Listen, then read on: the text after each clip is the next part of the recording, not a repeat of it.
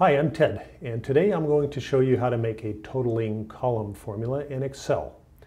I have a spreadsheet already here, and it's just some information I made up, and it's an imaginary list of employees and how many weeks they worked and how many hours per week they worked, and then over on the right I have a formula with the total hours, which is just the weeks times the hours per week. And what we want to do is we want to total up the total number of weeks that all the employees worked and the total hours that they all worked. So what we're going to do is we're going to go to the bottom of the table, and we're going to add a new column, and we're going to call it total. And we're going to, in cell B12, we're going to have the total. We're going to enter in a formula, and the easiest way to do it is to use the sum formula. Obviously we could put in a formula and we could say equals B2 plus B3 plus B4 plus B5, but that could get very tedious, and Excel has ways to make things like this, common tasks that you do, much simpler. So we could go in and we could say equals sum, S-U-M, and then an open parentheses, and then just select the whole range of cells we want to add, and then close the parentheses and hit a return. And when we do that, I guarantee we'll have the sum at the bottom.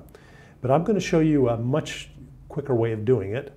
And so I'm going to hit up here, I'm going to cancel what I was going to do, hit the little red X up there. And I'm going to show you a shortcut that Excel has, and depending on the computer you have in the particular operating system and the version of Excel, you may find it in a different place, but you want to look for a symbol that looks like this, which is the Greek capital sigma sign, and it's the universal symbol in math for summation. So you look for that, and if you mouse over it, it says display the sum of the selected cells at the end of the selection. Now this is really cool, because when you do that, we're going to click on that and watch what happens. Excel knows that we have a range of numbers that are adjacent to the place where we're entering in the sum formula, and it's already picked out the cells exactly the way we want it. So we hit return and we're done. Now let me just show you if we happen to have a blank line in there. So I'm going to insert a blank line and insert a row, and we're going to go over here and we're going to try the same thing over here. In column D, where we have the total hours, and let's try that little trick I just taught you. Click on the sum sign, and look what happened. It only wants to sum the cells up to where that blank line is. So that's why it's very important in Excel, when you're going to do lots of things like this, is to have a consistent pattern to your cells. You don't want a lot of blank lines, because Excel doesn't like that when it's doing things like this.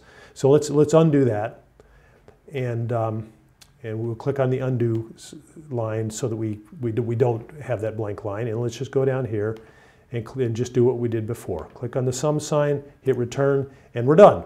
And then you might want to do some formatting. I always like to have the totals bold so that they stand out, and you can do all kinds of formatting yourself for whatever it is you want to show. So I hope this has been helpful. I'm Ted, and today I showed you how to enter in a totaling column formula in Excel. Thank you for watching.